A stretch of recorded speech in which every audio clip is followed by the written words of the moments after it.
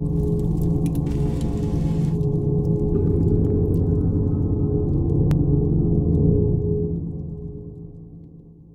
evening.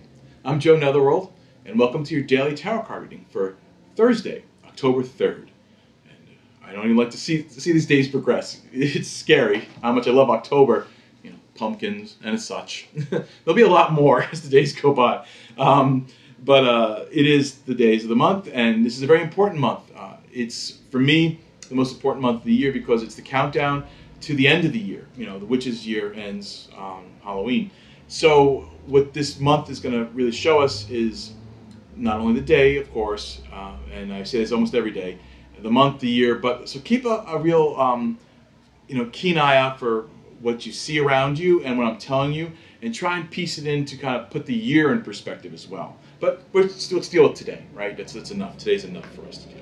So our first card up is the High Priestess, which is a very powerful, magical card. It's the most magical card in the deck. As far as intuition is concerned, the Magician itself is another magical card. It's the male form, and it also seems it's more of a logic-based thing.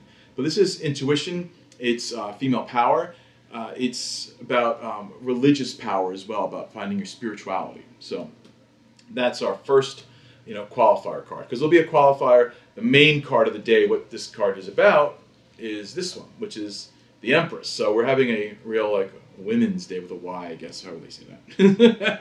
And so the Empress is a strong female force, of course. It's mothers. It's ruling the house and the family. It also has a lot to do with female bosses and exerting and asserting yourself. Not even exerting yourself, but sometimes you have to get things done in the workplace, where you'll have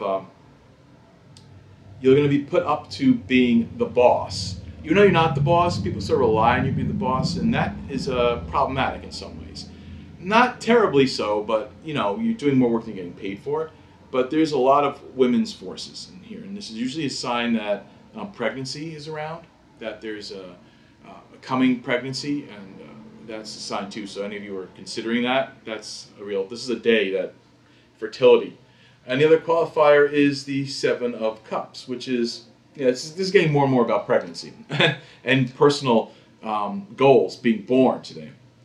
Seven of Cups is sort of like a random, it's sort of like everything's available, good and bad, and that you can give birth to bad ideas or good ideas. So what it's really calling for is a lot of High Priestess action, a lot of intuition and thought and magic.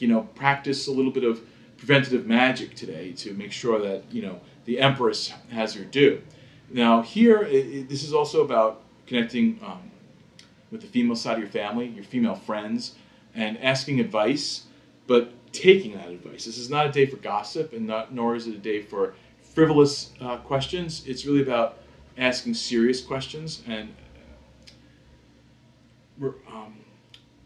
respecting the female force, the intuitive, creative forces that are around you. And female force does not always reside in females, so keep that in mind too. Good, a few drag queens and other more ladies than the ladies I know.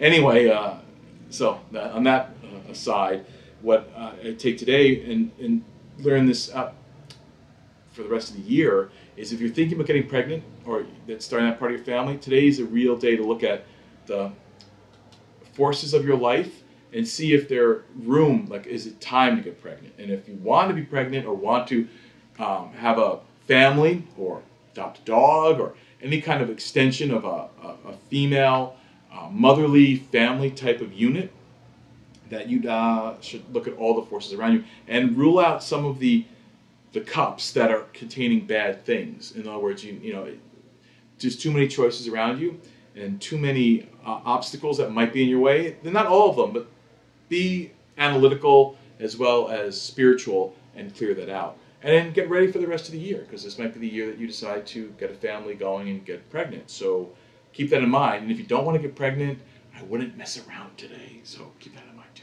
So with that, I will see you again tomorrow night around midnight.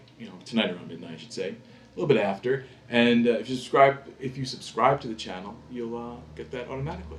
Until that time, I remain yours, Magically in waiting, Joe Netherworld.